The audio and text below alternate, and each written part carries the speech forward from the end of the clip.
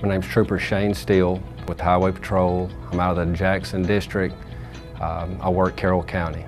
My goals for the Highway Patrol is just to make the public safer, whether it be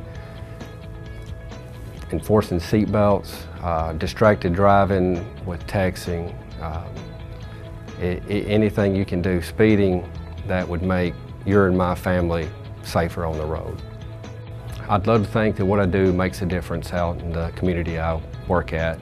It's more than just writing tickets or working regs, but you actually get to interact with people and help people on a daily basis.